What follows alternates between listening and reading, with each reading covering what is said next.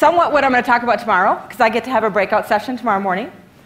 And that is really putting your practice into overdrive for the rest of the year. How many of you have started thinking about the end of the year? Yeah, you know, as I'm coaching and teaching and traveling and seminars, a lot of people are starting to think about what has already happened this year, 2014, and it's gone by pretty fast, do you think? And you know what? What I ask them, and I want you to think about this for yourself, is what have you accomplished? What have you done thus far? And has it met the goals that you set out to achieve? Have you made an impact on your community? Have you empowered or enhanced your team or your systems, your office, your practice? Have you reached enough people? Have you touched enough lives?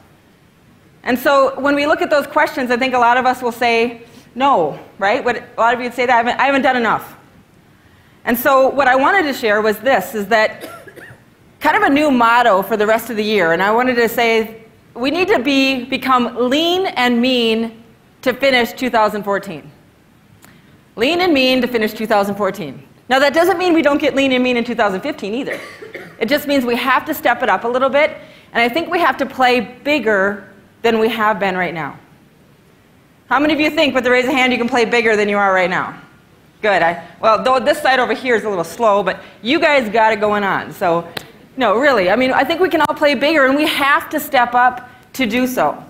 Because if we don't do it, who's going to? You know, I don't think there's a lot of people out there that are really willing to step up to that level. So what does it mean to be lean and mean? Well, I want to say lean means what? A couple things to me. It means, number one, I think we need to take a look at the next 4 months and say we got to cut the fat. And what does that mean for your practice? I don't know. There could be a lot of different things. Sometimes it could be an overstaffing. Sometimes it could be you're doing stupid marketing. Sometimes it could be that you're not teaching enough. You know, you're teaching the wrong things, or you're saying the wrong communication to your practice members instead of talking the tick in the way you should. So whatever the fat is for you, you got to cut the fat. I think we have to get lean by training. And you know, I'm a big advocate of training. That's exactly what I do. But ultimately, most teams say, yeah, we train, but you don't train.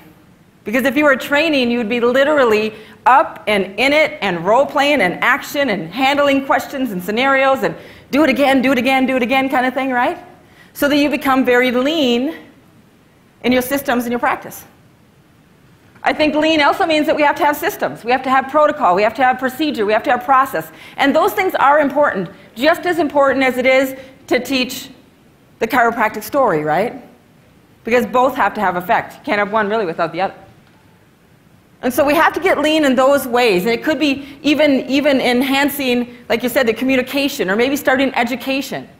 See, those things are the lean things in your practice that have to happen. And so what are the mean things? To get mean means, to me, not the negative mean, but we have to get directive. We have to get direction, right? We have to make decisions.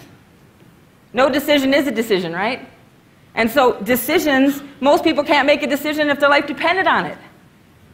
We have to get mean in the fact of planning.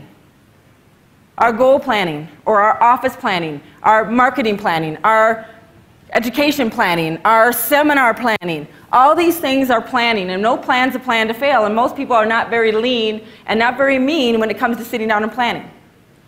They spend more time on a vacation or a birthday party or a kid's party or something they're going on to instead of their practice